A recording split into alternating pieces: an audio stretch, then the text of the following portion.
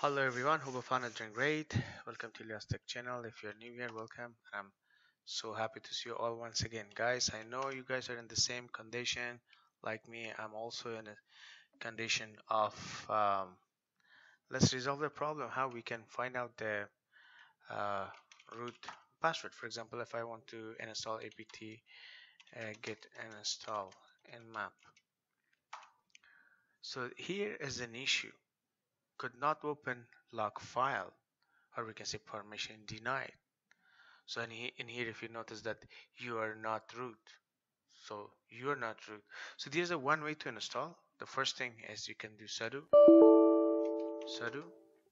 This is how you can install the application.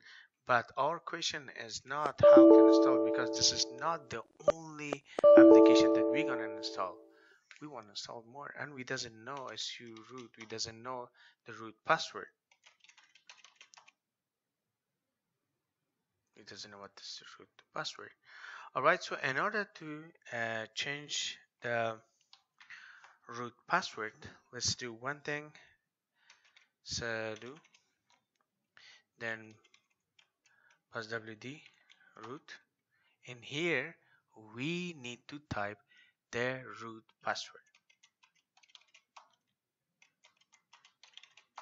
So this is how you can reset the root password when you install Ubuntu system in your Windows 10, Windows 11, or any types of Windows that you have installed, especially WSL, or we can say Windows Subsystem for Linux. This is how you can install. And now if I want to install, for example, let's say su root, so I have to switch my um, directory to root.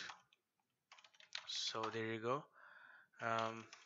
Now if I say apt-get install nmap, so this is how we can install the this is how we can change, or this is how we can reset our root password. All right, I hope the information was very helpful.